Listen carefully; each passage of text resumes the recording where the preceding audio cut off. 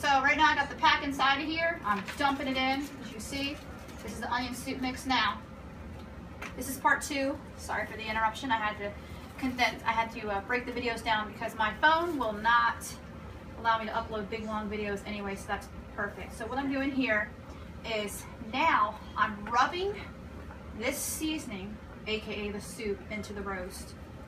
Rubbing it in here. When you rub it into the meat, essentially massaging it into the meat, it actually will allow the flavor to seep in better.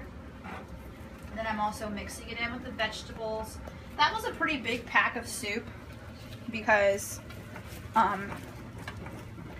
which is perfect. Like sometimes you buy these boxes and the packs are smaller, then you need 2 of them, but with this kind here you just need 1 because it's bigger, which is why I get the individual packs instead of the little 2-pack boxes.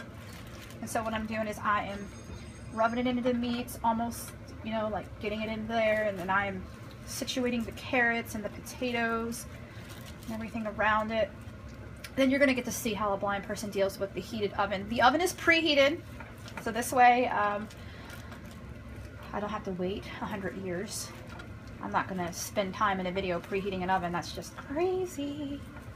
Okay, so now I've done my deed. I'm gonna go wash my hands off because now I've got soup, seasoning, and water and all sorts of junk all over it. I'm washing my hands off here.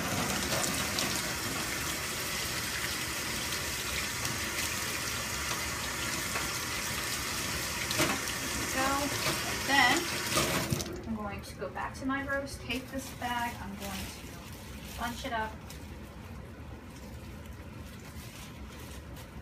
And what I'm going to do is I'm going to open the oven. I'm going to get myself a mitt, put it on my hand for my protection here.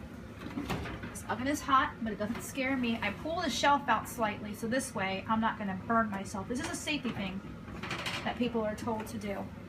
So I don't want to touch the hot rack. I'm not trying to burn my hand off. I'm kind of 3rd degree. But you do pull the rack out because reaching in is actually pretty dangerous. So I take my pan that I made. I gingerly set it on the shelf that's been pulled out for me. Then I get the mitt, put it back on my hand, and push it right back in. And there you go. So this is the second part. This video is going to be a 3-part series because what you're going to see when the roast is done is me getting it out. Because I'm sure you guys are pretty curious about how a blind person is going to deal with that situation. It's easy enough to put a mitt on your hand and pull the shelf out and put the dish on top of it, but then getting it out, I know you guys were probably wondering, like, oh my god, it's going to be so unsafe. Aren't you scared the juices are going to leak? Aren't you scared you're going to drop it? It's hot. So you're going to get a chance to see what that's going to be like.